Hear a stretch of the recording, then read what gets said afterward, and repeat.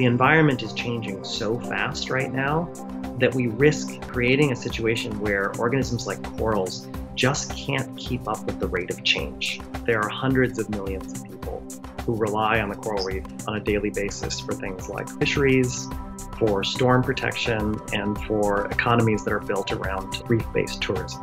The Great Barrier Reef in particular is very important to Australia as an incredible draw for tourism. It's really part of sort of the Australian identity, this largest continuous coral reef in the world. Every coral reef on the planet is facing threats. One are those things that are happening near the reef. We think of those as sort of localized threats. Those can be things like overfishing on the reef or pollution on the reef or just outright habitat destruction of the reef. Another set of threats has started to become more and more important on coral reefs. And these are the ones that are playing out globally. They're pretty much tied to changing climate. So the most obvious one is coral bleaching, which is directly related to water temperature.